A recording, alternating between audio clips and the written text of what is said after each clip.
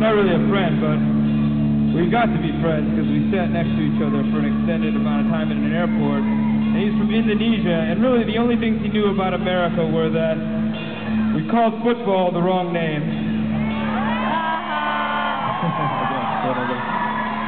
He knew about the Jonas Brothers. I mean, come on, who doesn't know little Jonas Brothers trivia, you know what I'm saying?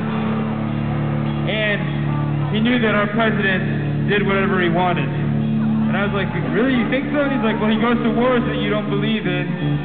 He does things to countries that you guys don't know about.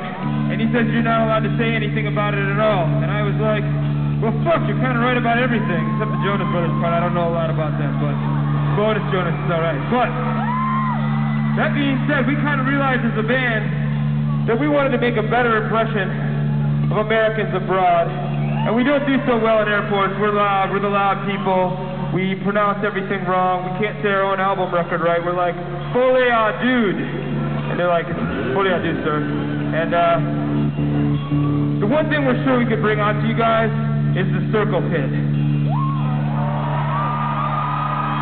We've actually brought an expert with us. All he gets paid to do is drink beer, grow a beard, and circle pit.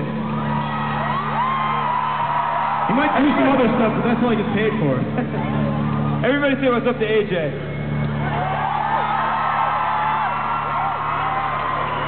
All right.